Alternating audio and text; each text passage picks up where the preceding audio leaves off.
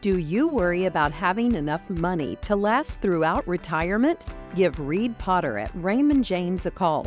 Reed has 26 years experience helping folks enjoy their best life in their retirement years. The Mountain Homeplace Farm will be kicking off the Christmas season with the second annual Mountain Homeplace Christmas Festival and tree lighting Saturday, November 25th. So the festival's in its second year of calling it the Mountain Homeplace Christmas Festival.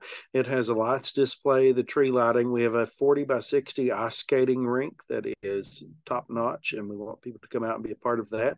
Santa will be there each evening, as well as themed characters. We have different weekends, like the Grinch will be there one weekend. We have Frozen one weekend. We have Elf is one weekend. And then, of course, the classic Christmas characters, Frosty and Rudolph, will be there.